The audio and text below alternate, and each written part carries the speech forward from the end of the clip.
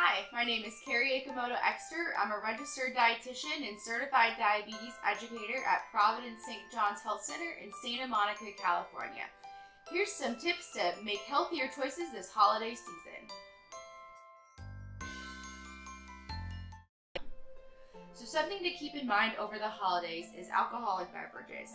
So often things like spiked eggnog or mixed drinks that have a lot of ginger ale or really sweet mix-ins can add calories, but we also need to pay attention to how much we're actually drinking.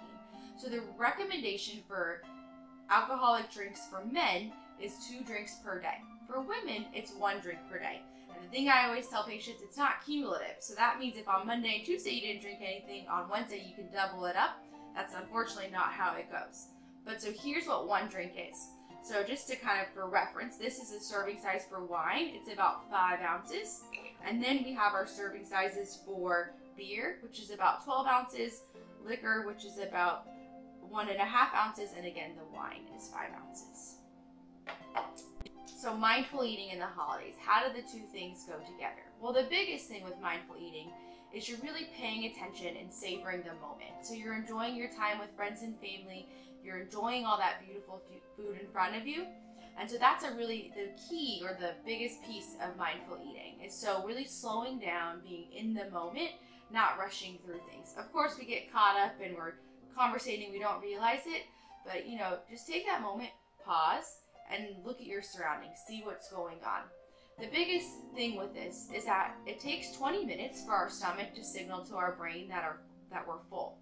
And so when we eat fast, we're not paying attention, we don't realize that we're full. And so then when we go to have that second plate of food, that 20 minutes is up and it kicks in, and then you're doubled over full, feeling stuffed.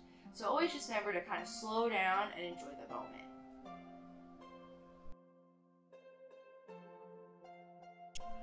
Okay, so when we're putting our meals together, the things that we kind of want to think about is how do we make substitutions so that it's a healthier choice. So my first go-to is always, how do I add more non-starchy vegetables to this? And so non-starchy vegetables are the veggies that aren't starches. So the starchy vegetables are potatoes, corn, peas, lima beans, and winter squashes. So what we want to do is to substitute some of those starchy vegetables with non-starchy vegetables. So a great thing that's very popular now is to use cauliflower. So you could add cauliflower to mashed potatoes. So what I do is substitute half of the regular potato for some pureed cauliflower, and I will guarantee you will not notice the difference.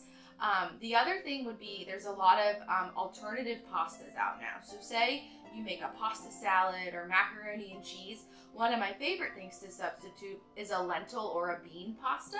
So not only are they gluten-free, but they're gonna have a lot more fiber and also protein. And that's one thing that's always super deficient in pasta is protein. So unless you're pairing some meat or some fish or something with your pasta, you're not gonna get that protein with it.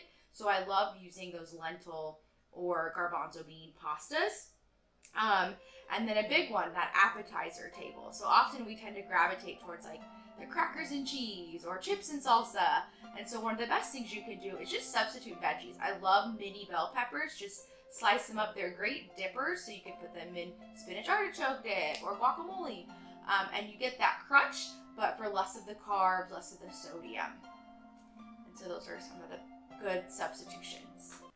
I hope you've enjoyed learning these healthy tips for the holidays and New Year. But remember, healthy eating isn't just around the holidays, it's year-round. So be sure to find a registered dietitian in your area who can help you make goals and learn more about living the healthiest version of you. Happy holidays!